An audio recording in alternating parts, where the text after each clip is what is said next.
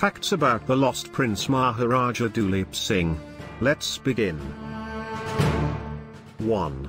He had a heart-wrenching childhood. Maharaja Ranjit Singh, known as the Lion of the Punjab, and his strong wife Jean Kaur were two pillars of the Sikh Empire, and Maharaja Duleep Singh was their only child. However, this heritage couldn't protect him from terror. Despite having 8 older half-brothers, 7 of them passed away before Duleep was even a young child. And sadly for the young lad, that was only the beginning of his misfortunes. 2. He hardly even knew his father. Duleep appeared to be born under a negative omen while holding royal titles. After all, Maharaja Ranjit Singh, his father, was already terminally ill when Duleep was born and had passed away from a stroke before he turned 1. Duleep just had the stories of his father's heroic deeds to live by because he never had a chance to know him personally. 3. He became king when he was in kindergarten. Duleep succeeded to the throne by unthinkable violence, like so much else in his life. He was only 5 years old when his older half-brother Sher Singh, the ruling Maharaja, was killed. He had only been in power for 3 years. The youngster was forced into the role by his mother Jean Kaur since the throne was unsteady and potentially deadly. Then his problems truly began. 4. At the age of 8, he was defeated in his first war. Duleep suffered his first humiliating loss in 1846 at the hands of his oncoming worst enemies, Britain. The young monarch and his mother suffered terrible losses in terms of power and territory during the Anglo-Sikh War. 5. He had been a young bridegroom.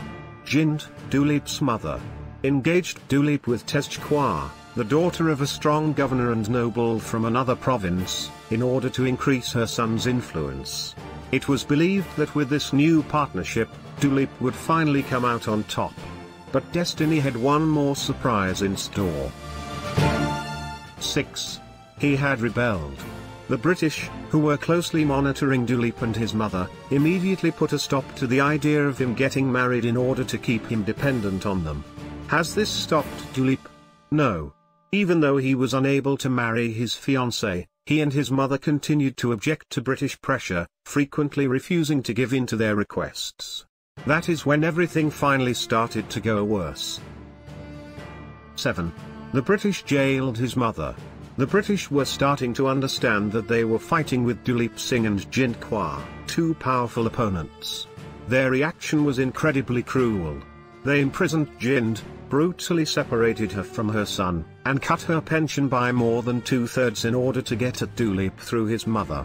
However, that was only the start of the terror. 8. His enemies were vicious. Even though Duleep had previously suffered several months without his mother, he was going to learn what actual separation felt like.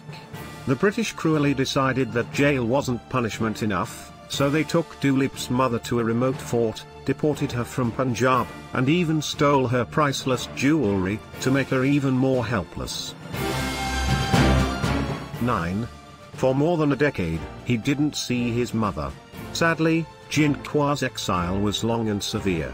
Even though the Maharani was able to leave the palace and go to Nepal, it took her 13 whole years to return to her beloved son because she was trapped there for 11 of those years.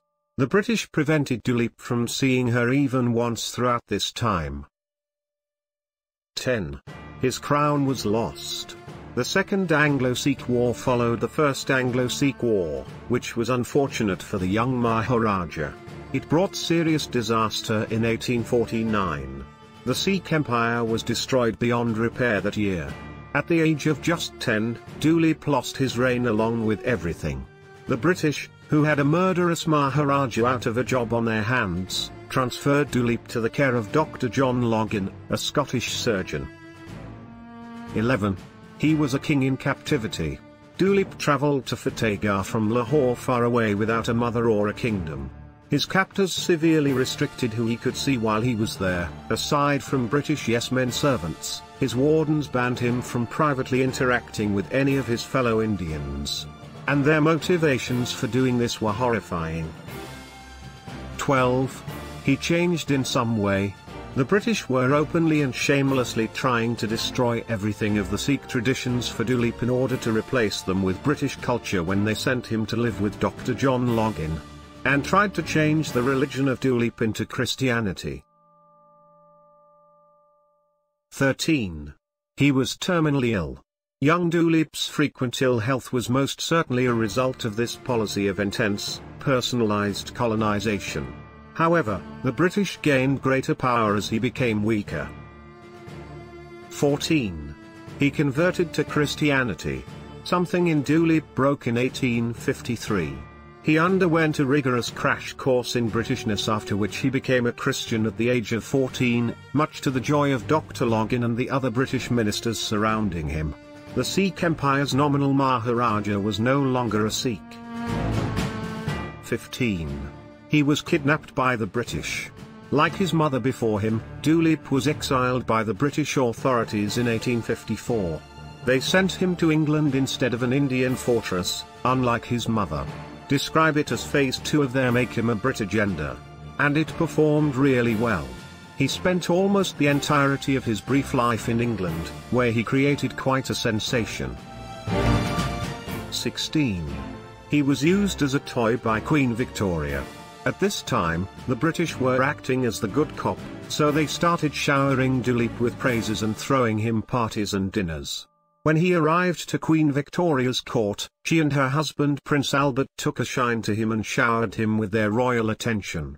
Even the Queen sent an invitation for him to stay at Osborne House, her country home. 17. He was a crush of Queen Victoria. Victoria developed a strong affection for the young Duleep. All of this happened despite the fact that Victoria was Duleep's superior and over 20 years his senior. When it suited her, she didn't mind stretching that stance. 18. He was a royal genius. Duleep became into a sort of royal obsession while residing at Osborne House. Prince Albert took photos of him while Queen Victoria herself drew him. Although it appeared that the British had defeated Duleep once more through absorption, Duleep was actually fighting to escape. 19. He quickly grew tired of England. Within a year of his stay in England, Duleep wanted to return to India and pleaded with the authorities for permission to do so. The British rejected his request because they were still scared by his authority and then recommended he travel across Europe instead. 20. His bribery by the British. The British granted Duleep, then 17 years old, a £25,000 annual pension in order to make him stay in UK. But there were a lot of conditions attached. The Queen would only give Duleep this pension if he agreed to stay faithful to the British authority. He maintained his promise, for a while, despite the fact that he owned a kingdom. 21. He was a mama's baby. When Duleep turned 18, he suddenly began to think about his mother Jind, who was still hiding out in Kathmandu, Nepal, cursing the British and terrified for her life. Duleep wrote to her in an attempt to reconnect with her and invited her to go to England with him. This letter was captured by the British, who made sure she never received it. Duleep had no choice but to try again. 22. He was a fighter. Duleep made another attempt to contact his mother. He informed his mother that he wanted to see her this time by sending a local person as compared to a letter. Duleep's courier was also tracked and stopped by Victoria's henchmen, who kept them from reaching Maharani Jind. So Duleep had to think outside the box. 23. He was prepared with a few tricks. Duleep quickly understood that the only man for the job was his own damn self.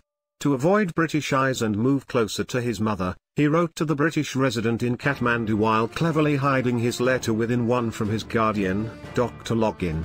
This ruse was successful since the resident replied with an update on Jind. The letter's information was upsetting. 24. He received disturbing news. Although the years had not been kind to Duleep Singh, his mother had suffered so much worse.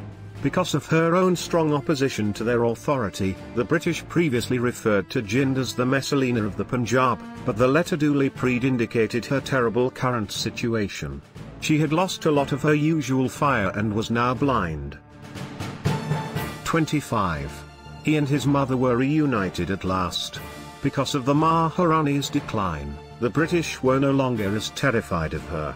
They finally gave Duleep the chance to visit her for the first time since he was a young lad after learning about her themselves. At Spence's Hotel in Calcutta, the touching reunion took place in January 1861, when Duleep was 22 and his mother was getting close to middle age.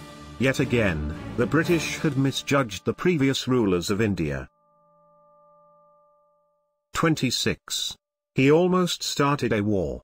A number of Sikh battalions came to Calcutta at the same time when Duleep was meeting with his mother. Their reaction almost resulted in a disaster. They protested outside Spence's Hotel when they learned that their Maharaja and his mother were in town, scaring the British with fear of possible rebellion. 27. He was deeply brainwashed.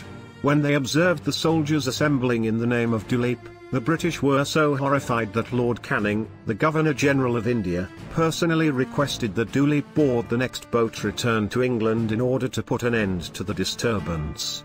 Duleep agreed, which was good for Canning since it prevented him from resuming the struggle for his rightful kingdom.